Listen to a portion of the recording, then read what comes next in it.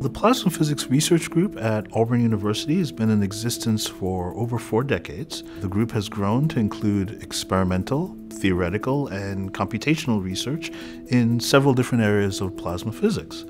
Our current research portfolio includes activities in magnetically confined plasmas, low-temperature plasmas, dusty plasmas, and space plasmas. A main component of the plasma research here is concerned with confining our hot plasma. And these are plasmas with temperatures from, say, 1 million up to even hundreds of millions of degrees that are needed for fusion reactions to actually take place.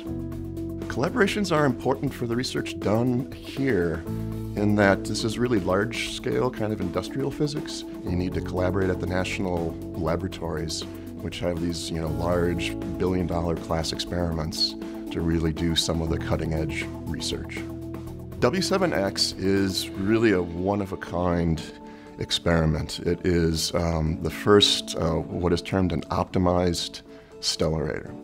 And that optimization procedure actually cures some of the transport that has plagued stellarators as a confinement concept for decades. One aspect of my research involves understanding the interaction of hot plasmas with a solid material. When a plasma comes into contact with a solid wall, it can very quickly start to erode away the surface, and that wall material can transport into the plasma core and radiate away energy, rapidly degrading the plasma temperatures and densities. My investigations involve a number of different optical instruments for measuring emission from the plasma, as well as atomic spectroscopy theory to infer properties of the plasma from the observed emission. Dusty plasmas can be formed in almost any type of plasma environment. The key property of a dusty plasma is that the dust particles have a very large mass relative to the ions and electrons, which changes the length and time scales of the plasma. At Auburn, we use unique research tools to study dusty plasmas. Our main facility is a superconducting, high magnetic field, collaborative user facility called the Magnetized Dusty Plasma, or MDPX experiment, which is the first U.S. experiment dedicated to studying dusty plasmas at high magnetic fields. 99% of all known matter in the universe is plasma. Space plasma physics is important not only because the space plasma environment is a natural plasma laboratory, but studying space weather is also important to our everyday life.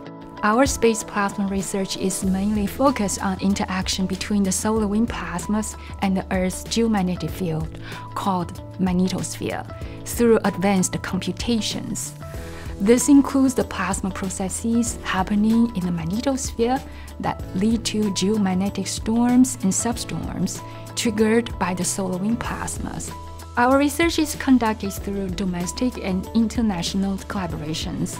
Our faculty have been members of NASA's Image and Twins mission science teams since 2000. Currently, we are the theory lead for the ongoing NASA mission TRACERS to be launched in the year 2022.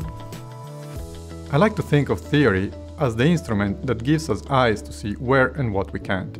Theory uses mathematical representations of plasmas, either existing experiments and systems or future ones, to investigate the properties of the plasma to a level of detail that cannot be achieved with direct measurements.